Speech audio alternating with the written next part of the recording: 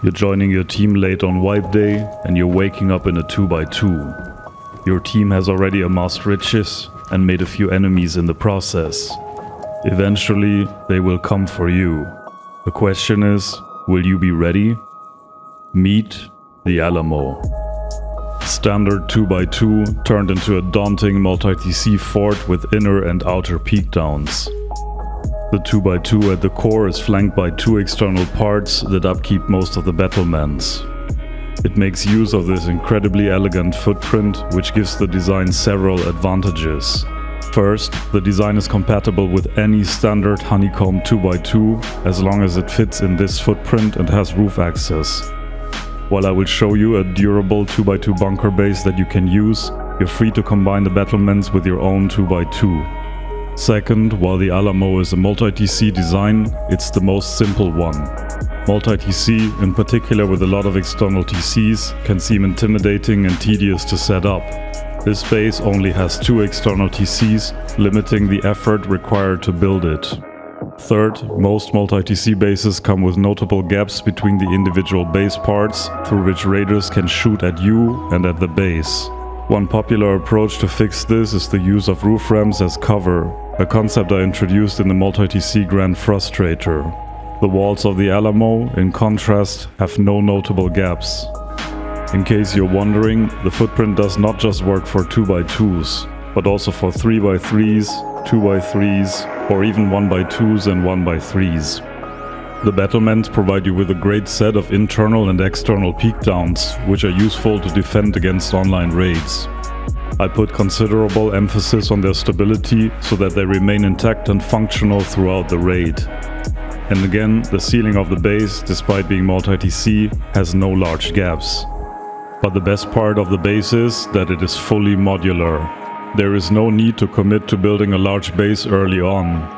You start out with the most common footprint in Rust. No one is going to suspect a thing. And whenever you're ready, expand. Depending on how much you want to farm, build it 3, 4 or 5 floors tall. Leave most of it stone or fully upgrade it to sheet metal. It's your call. And if the wipe does not go well, continue living out of a humble 2x2 as generations of gamers have done since the dawn of Rust. The video will show you how to build a well-upgraded 4-story version.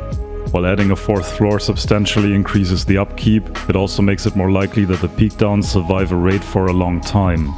The maxed out version will result in a daily upkeep of 2k stone, 9k metal frags and 194 high qual for the core 2x2. The externals will add another 3k stone and 3k frags each. If you are playing as a small group and are able to farm in the snow biome, this shouldn't give you too much trouble. In terms of raid cost, the fact that this base is built around a 2x2 with a single layer of honeycomb of course puts limits to its durability. The cheapest possible raid to the core TC costs 27 rockets. To take over the base, raiders need to invest an additional 16 for a total of 43 rockets. And then there are still loot rooms spread throughout the base they won't have access to. However, those numbers do not factor in the compound, the auto turrets, and the fact that you will hopefully be shooting back at the raiders. After all, these types of bases are designed for the fun of repelling online raids. We begin our journey at the compound airlock. An auto turret is guarding large parts of the compound against grubbers. On this side of the airlock we find the external TC.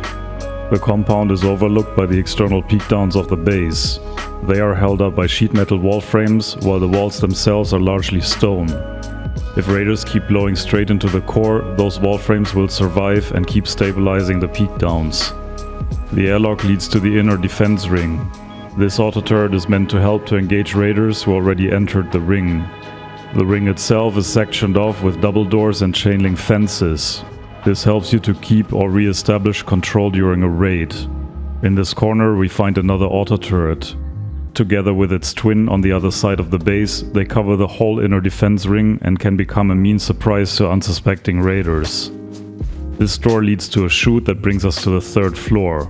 Here I used this floor as one of 2 bedrooms. The honeycomb holds loot and other items. These corners lead to the 4th floor, but we'll check these out later. First, let's descend into the core. Here we are greeted by a corridor with 2 windowed loot rooms. This roof seal guards the chute leading to the core.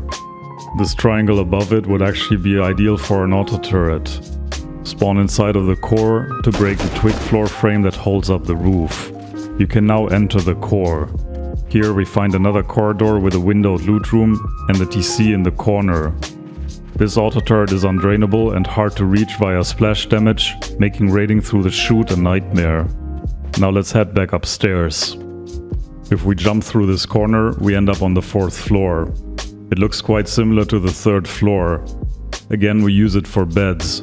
I would give each teammate one bed here and one bed on the floor below, because they have different advantages against different raid strategies. On the opposite side, the same staircase leads back down to the 3rd floor. This makes it harder for raiders to cut you off from moving between the 2 floors. The main difference on the 4th floor are those single doors. They lead into the shooting floor. The inner ring of the shooting floor offers a nice mix of smaller and larger peaks.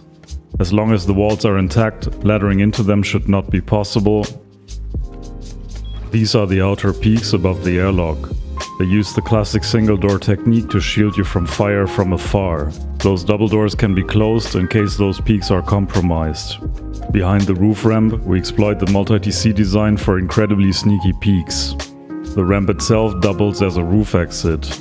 It uses the same design as in the extended original Frustrator X.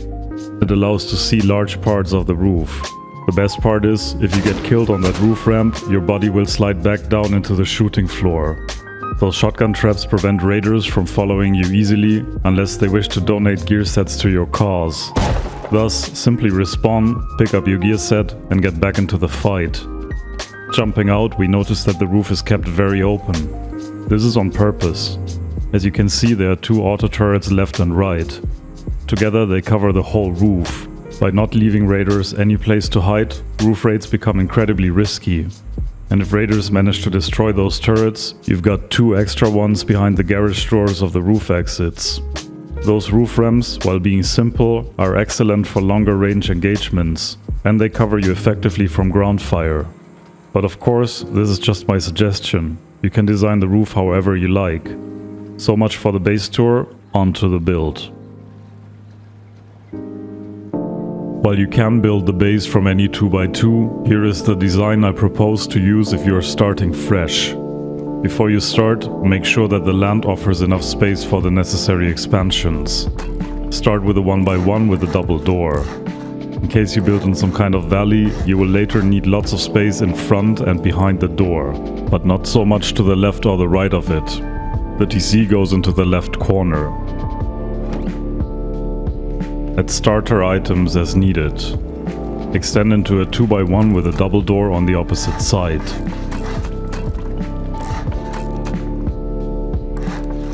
Use it for sleeping bags, furnaces, and the tier 1 workbench. Upgrade doors to sheet metal once the metal fragments are cooked. Now extend into a 2x2.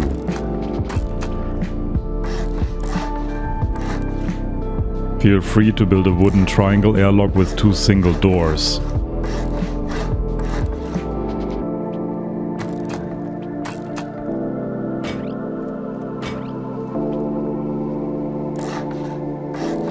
This will be one of your main loot rooms.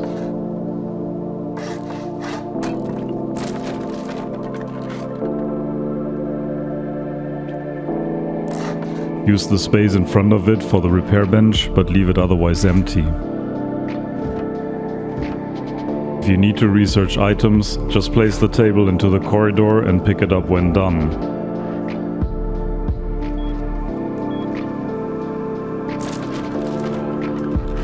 From the outside, you can place a triangle at half height into the TC room.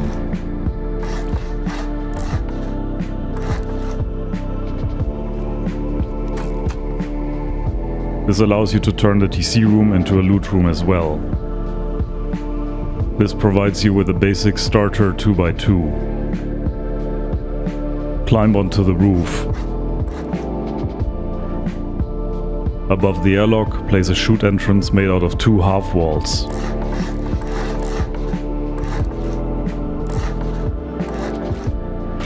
Add 2 more double doors straight ahead from the chute exit.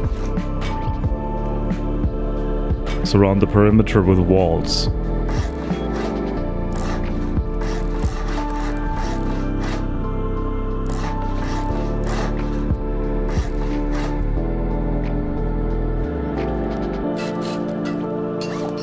Eventually, both of those open squares will be window loot rooms.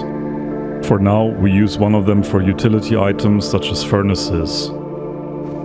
Add a temporary jump up behind the door.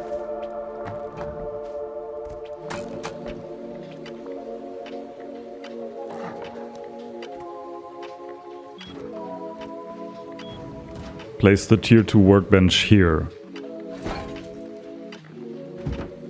Leave the other square empty. Head back inside of the first floor and hatchet out the ceiling.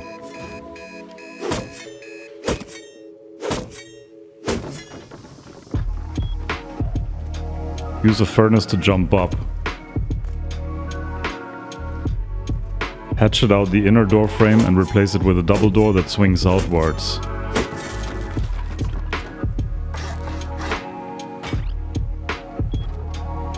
Hatchet out the other door frame and replace it with a wall.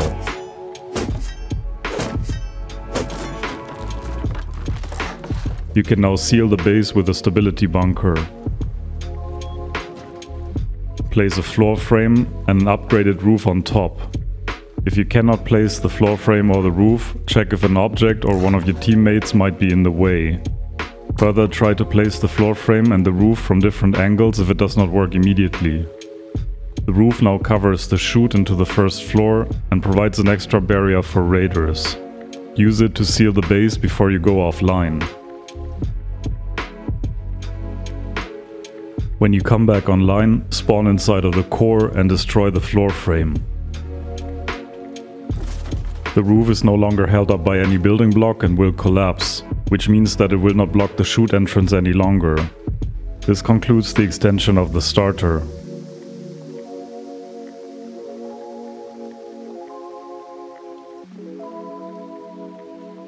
From now on, I will assume that you obtained the necessary blueprints. First, replace the furnace with a ladder. Add one shotgun trap against the wall to guard the chute. Here, it should not interfere with the roof seal. Replace the double doors with garage doors. If you get your hand on an armored double door, use it for the door to the main loot room. Seal the window loot room with reinforced glass windows.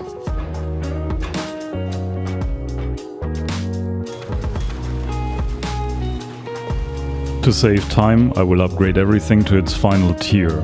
This puts the responsibility on you to remember to upgrade building blocks in time. For example, upgrade the foundation and the back of the second main loot room to armored before adding honeycomb, because you cannot reach it from the inside of the base. And please remember, those upgrades are suggestions. Keep an eye on the upkeep and suspend the upgrades if you feel that the daily upkeep starts exceeding what you're willing to farm.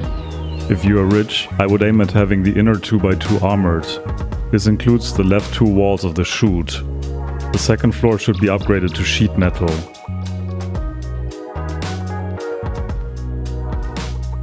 Further, add one layer of honeycomb. Eventually, you should upgrade these triangles to sheet metal. However, you will be able to do that at any time later during the build, so leave them stone for now if you want. In front of the second floor exit, place a wooden door frame and a new jump up for now. We will later close this bit off. Above it, build a roof exit.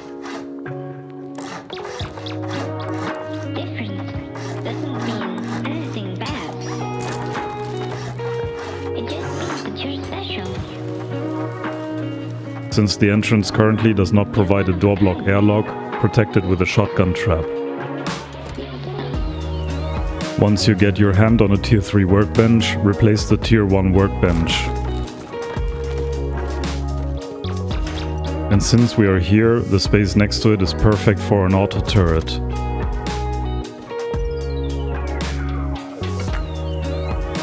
For raids coming through the chute, it is undrainable and it is too far away to damage it without suicide runs.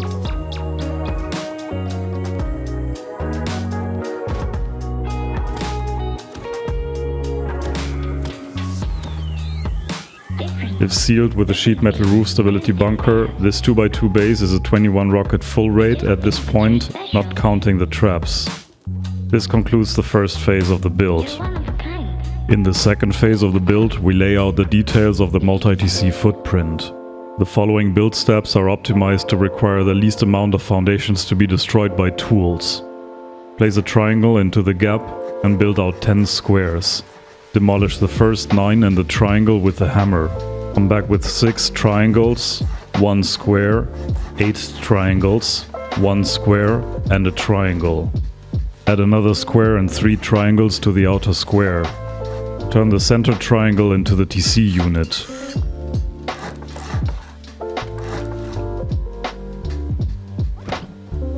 Use 2 windows to protect it.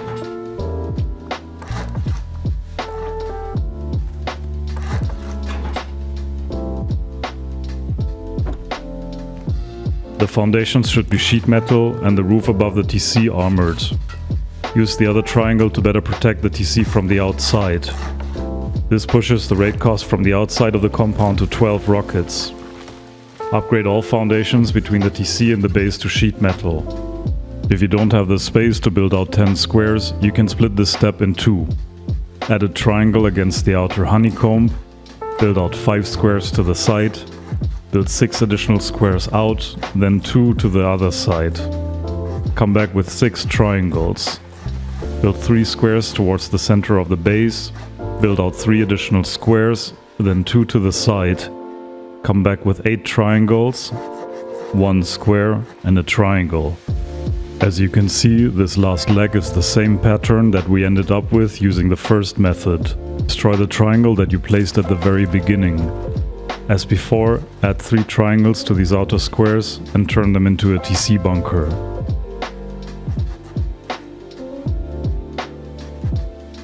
Upgrade all the foundations of that last arm. Destroy those other foundations or disconnect them to let them decay. Next, we complete the foundation plan. On each of the sides of the 2x2, place a triangle and 2 squares. On the sides of the external TCs, just place a triangle between the honeycomb. Make sure that the arm of the external TC terminates in 2 squares. Connect it to each square, ensure that there are 3 triangles, a square and 2 more triangles. Do that on both sides.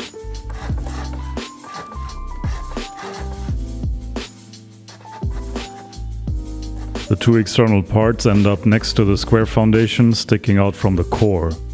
This is one of the advantages of the design.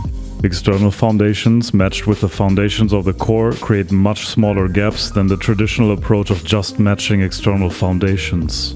This is why you have been finding this technique applied to all of my 2020 multi-TC bases so far. Optionally, run a series of sheet metal wall frames from the TC to this square. These have the advantage that unlike the foundations, they cannot be soft side picked. Next, we build 2 compound airlocks. Make sure that there are 2 squares next to the external TC. Then build an airlock like this. We're using 2 double doors and a garage door. The double doors block each other when they're both open. The garage door brings the raid cost up to discourage raiders from raiding through this airlock. Build the same airlock on the other side of the base. With the airlock in place, we can create the compound. You can use wooden or stone walls depending on which blueprint you find first. Line up a high external wall and clip it into the window side of the airlock. Then locate the single square foundation and place a wall dead in front of it. Place 2 more walls in a straight line. Then eyeball the remaining space. Usually you can place a 4th wall continuing the straight line, resulting into a gap in which you can squeeze another high external wall.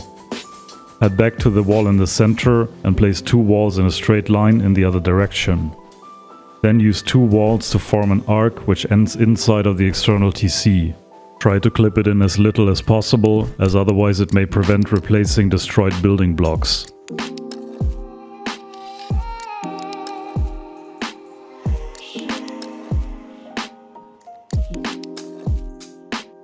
Place barricades on top to prevent grubbers from easily laddering in.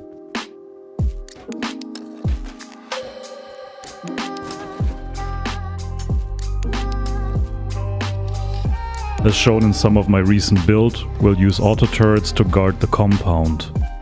We will set it up inside of the airlock behind the inner door. Place it a bit to the right so that you have enough space to comfortably walk past it. This way it covers the largest possible angle of the compound. Placing it behind a door allows you to close it off when you are gone. This prevents random nakeds from jumping into your compound, draining them and destroying them. There's no need to make this a complicated circuit. Simply hook up an auto turret to a small battery, which can be placed inside of the TC compartment.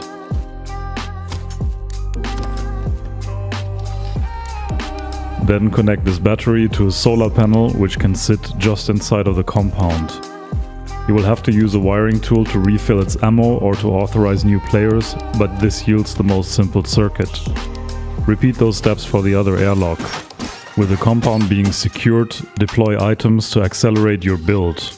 Place the important items such as furnaces and oil refineries within view of the auto turrets. This concludes the second phase of the build. In the third phase of the build, we will extend the 2x2 further up. For this video, I assume that you will want to build the peaks on the 4th floor. However, you can build them on the 3rd floor and save a considerable amount of upkeep at the expense of peaks that are more easily compromised. It's up to you and how much you are willing to farm. First, let's complete the honeycomb of the 2x2. On the sides that face the external TCs, build a chute into the space between the honeycomb. Use ladders to climb to the roof.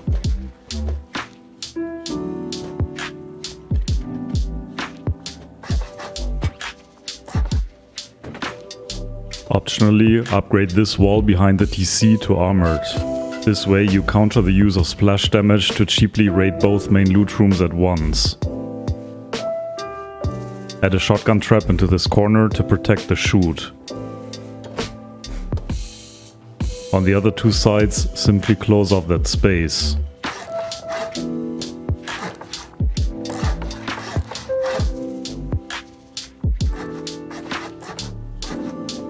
With those chutes serving as entrances, soft side out the wooden single door frame. To prevent the chute from being a weak point, the outer walls should eventually be upgraded to armored as well, though this is not the most urgent upgrade. Now jump onto the 3rd floor and surround it with walls.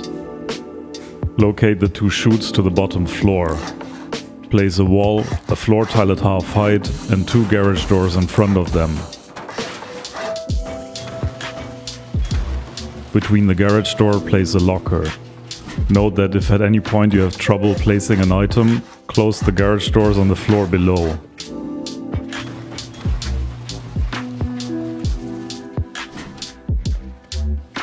If you plan to have the peekdowns on this floor, create 2 airlocks leading to the outside next to each of the chutes.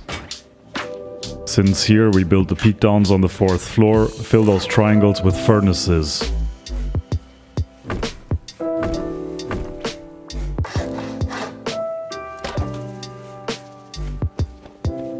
Repeat the same on the other side.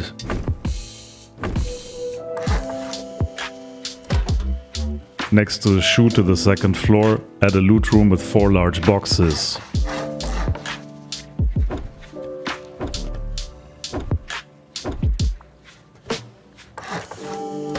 Do the same on the opposite side.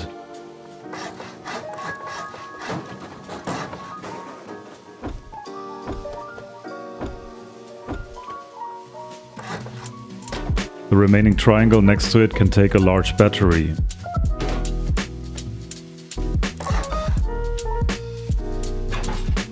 Now let's section off the core. Place a full wall in front of the chute to the 2nd floor. Then separate the core with 3 garage doors. Fill the space with beds.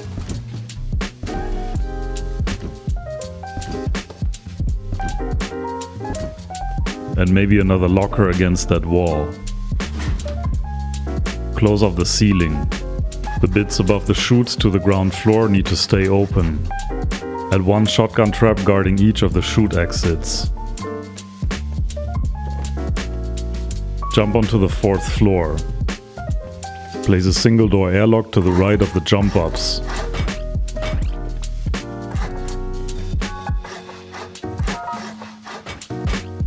Otherwise, surround the outer perimeter with walls. At the entrances to the 3rd floor, place 2 garage doors. Above the jump ups, place a half wall.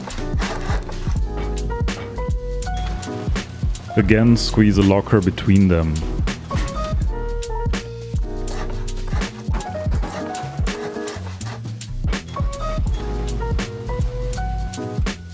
This creates 2 triangle spaces which can hold a locker and another battery.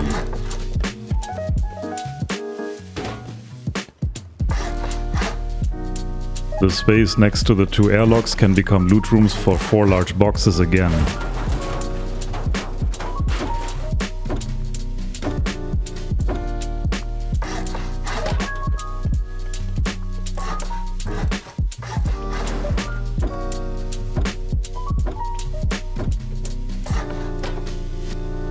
As before, separate the core with 1 wall and 3 garage doors.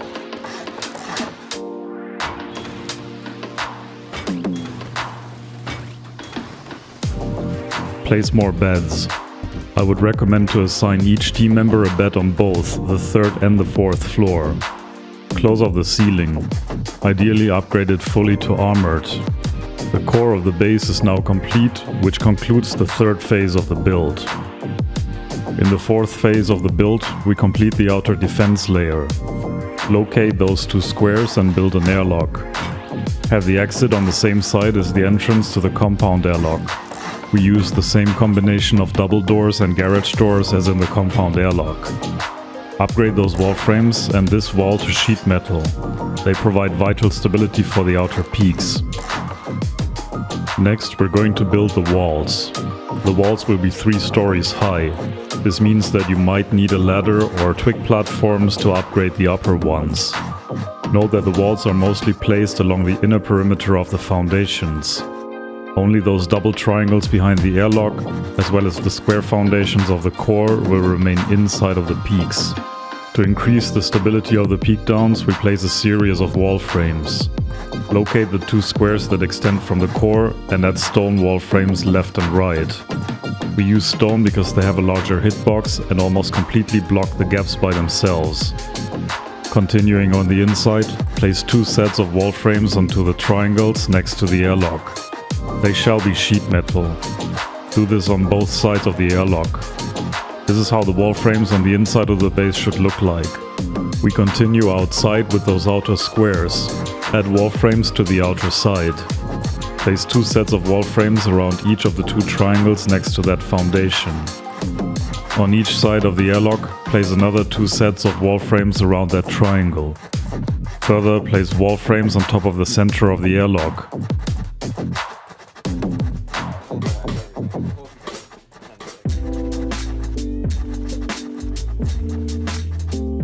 This is what it should look like.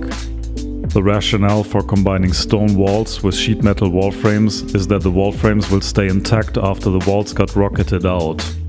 Unless raiders deliberately spend explosives and destroy those wall frames, they will continue to hold up the peekdowns, giving you a much better shot at defending the base. Those wall frames also allow to section off the inner peekdowns. I would use 4 doors per side. Above each of the doors, use 1 chain link fence. They may look roleplayer, but they are quite effective in limiting raiders' mobility. I would leave the upper wall frames empty, so you can still shoot down rockets and grenades from the peaks. Since we're here, I will show you 4 spots that are ideal for auto turrets. The best 2 spots are on those square foundations. Once you placed auto turrets on both sides, they cover almost the whole inner peaks. As soon as raiders break 1 outer wall, at least 1 of the turrets should start engaging them if the double doors are open. Another option is to place auto turrets into the airlocks, pointing inwards. They can cover wide parts of the peaks, and since they are hidden behind doors, you might be able to surprise raiders with them and turn the tide of the battle for the breach. This completes the 4th phase of the build. In the 5th phase of this video, we will build the shooting floor and the peekdowns. Head to the 4th floor of the base. In front of the door, place just one triangle for now. Before you do anything else, place those outer peaks. 2 triangles, 2 squares, and 2 triangles. Now you can extend the peaks in front of the door to 3 triangles. If you hadn't built the outer peaks first, this triangle would prevent you from placing that outer triangle now. Place the same kind of peaks on the other side of the base. Now, place 4 triangles onto the wall frames, 1 triangle against the core, and those 4 triangles mirrored. 2 squares go above the airlock. Now mirror all those steps on the other side of the base.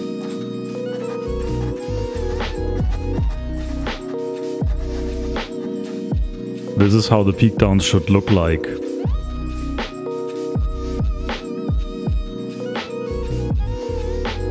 Next we place the outer windows. Locate those single squares and place a window frame onto a half wall. Other than that, we just use normal window frames. Add some type of protection, such as embrasures. Only in front of the entrances, I would use reinforced glass to protect you while leaving the core. Use single doorways at those 4 spots. Have single doors open outwards to cover the peaks. For the inner parts, place window frames in front of the 2 squares and protect them with reinforced glass.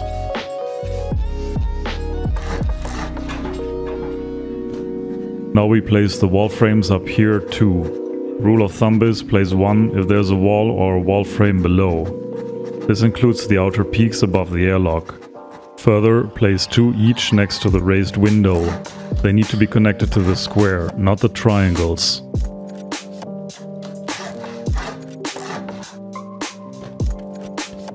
Finally, along these triangles, you want to place a wall frame between each of them.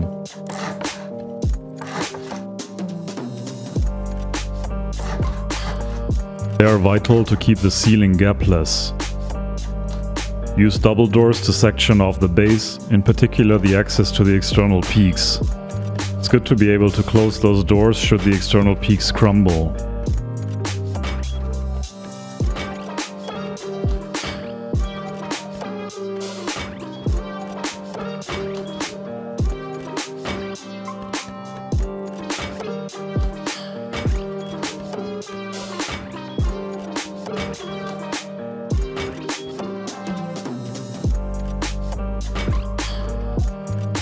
While virtually all of the outer walls are stone, I would upgrade those windows and the walls below to sheet metal. They are the weakest links in terms of stability and therefore should be reinforced.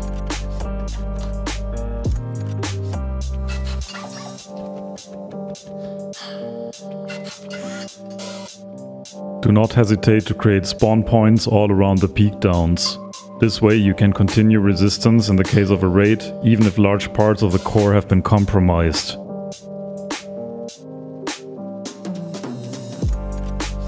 Next we close off the ceiling. Place twig stairs to get onto the roof and start closing off the ceiling. You want to connect 1 floor tile against each of the sides of the 2x2. Then build metal floor frames above those outer squares with the raised windows. The rest of the floor tiles can be connected to the external parts.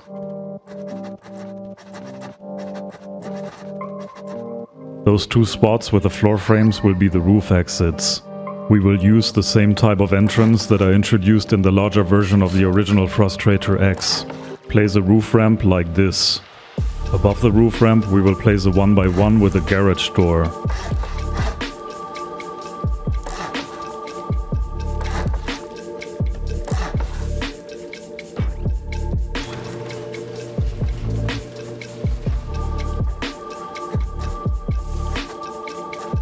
And here is why we use roof ramps. If you get killed on that ramp, your body will slide back into the shooting floor. Down here we add shotgun traps to prevent raiders from following you easily. This means you can retrieve your gear set once you respawned. And with a bit of luck, you can retrieve the raiders' gear set as well. Now we will add roof pieces to protect the roof from ground fire. This is easiest done from down here. Note how the roof ramps are placed one layer behind the outer peaks. This is done to give them more stability.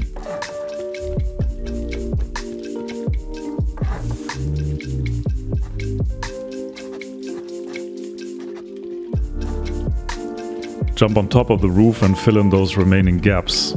Feel free to use more elaborate defenses on the roof.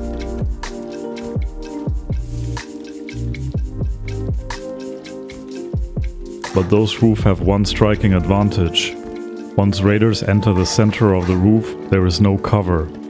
And this is going to be important because the roof will be defended by a series of auto turrets. 2 of them can be placed onto those triangles pointing inwards.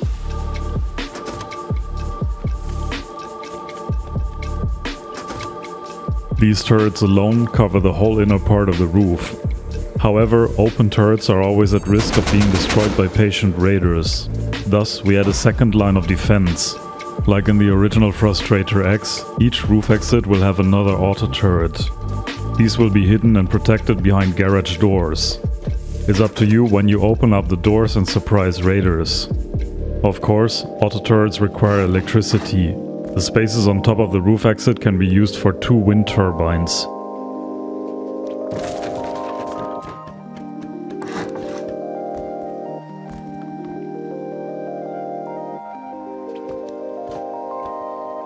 Connect each of them to one of the large batteries. I would use the large battery on the 4th floor to run the ground floor turrets. The battery on the 3rd floor should be used for the turrets on the roof. For the circuit, keep it simple. Run the battery into a switch, the switch into splitters, and the splitters into the turrets. And voila, the Alamo. Please remember, the footprint and the peekdowns allow to turn any 2x2 into a multi-TC peekdown base. What I showed you today is just one example of a full base. Remember that you can adjust the upkeep by building the base less tall and by delaying upgrades. As always, I encourage you to make the base your own. Take care, Evil Wurst, out.